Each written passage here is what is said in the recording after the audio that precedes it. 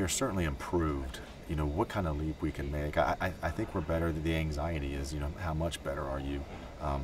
For us, how far we go is, you know, we're going to have to play. We don't have quite the experience that some of the upper level teams have, so we're going to really have to get our system down and get on the same page and really play tight together. But I do think we can be a little bit of a surprise. But we need to take care of ourselves, because last year we had the injuries, but we just need to, throughout the season, get treatments. We need to take care of ourselves, make sure that we're ready.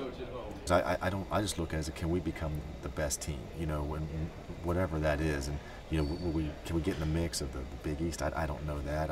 We may be a little bit a ways from that, but I just think if we can, what do we got to do to be the best team and play together and all those kinds of things? That's kind of how I judge it. You know, I leave all the other things out.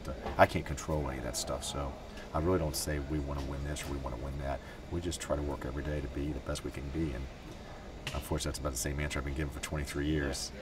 Our identity would be like, we're not going to give up no matter what the circumstances are.